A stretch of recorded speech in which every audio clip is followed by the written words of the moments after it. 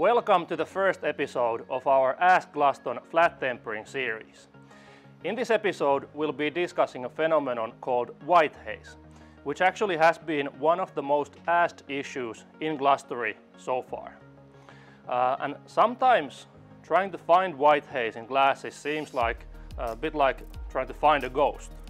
So now I got here Antti Aronen from our R&D team to tell us a bit more about what white haze actually is. Thank you, Riku, for this question. So, the white haze marks can be dust, road residuals, or actual mechanical deformations caused by a mechanical pressure that is too strong between glass and the rollers.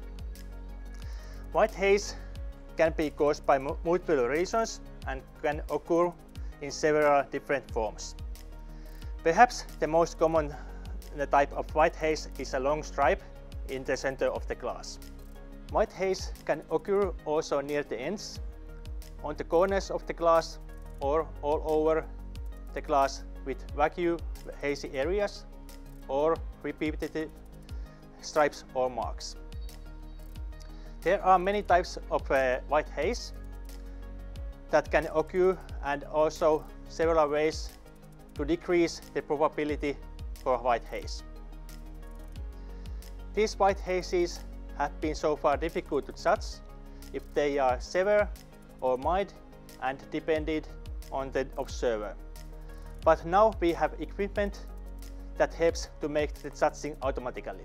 So, as Antti was discussing, detecting white haze has been a difficult issue in the glass industry already for a long time. Our approach to this was that we need a better way to discuss white haze within the industry and to reliably detect white haze all the time, taking the subjective part out of the equation completely.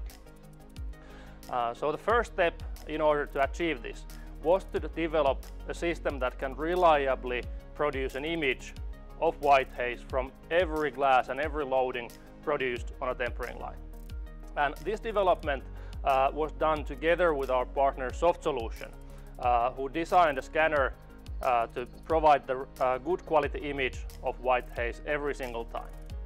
This unique line scanner works in a so-called reflection mode, using specific developed lighting technology to get high quality, high resolution images of the phenomena white haze. We have an example here. Let me show you some insights about our equipment. This line scanner, as all of our products, can simply be installed, as you can see here, in a horizontal setup or vertically. And nearly all positions within the production are possible.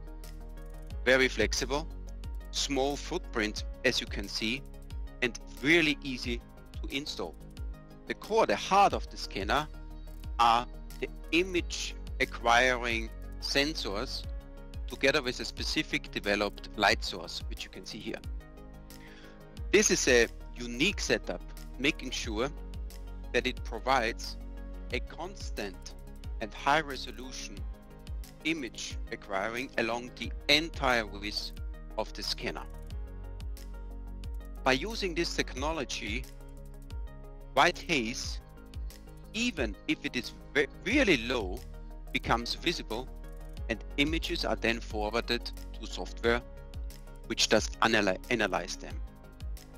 And after this step was achieved, the next question is then that how do we detect white haze, and how do we grade that into different grades?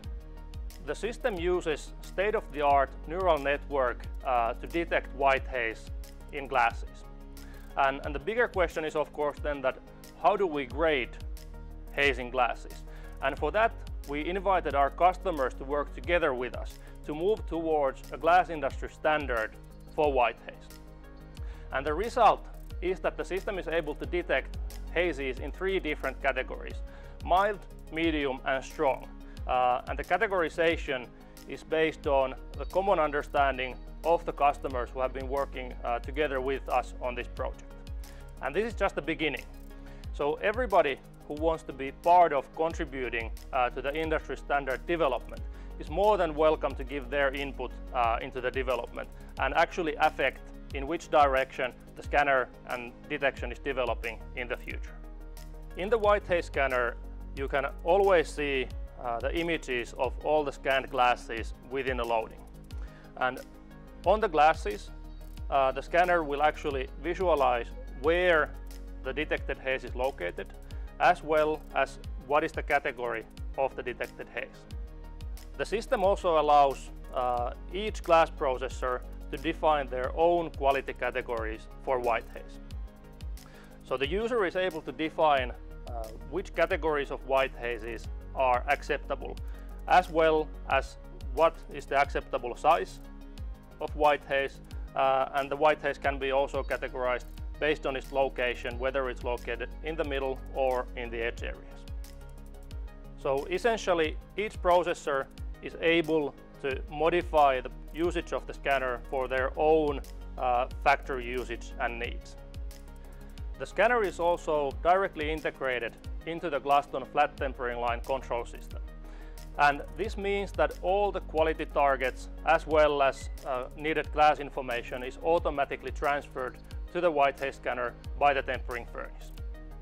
So this is now a huge change as in how the glass industry sees white haze, as we are transferring white haze from a completely subjective phenomenon to a phenomenon that can be objectively graded for all the glasses and loadings in your factory.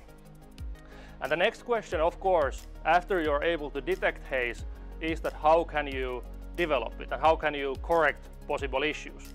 And for this, go to glastory.net, where we have some great articles discussing what can be done in the tempering process to make white haze less visible in the end product.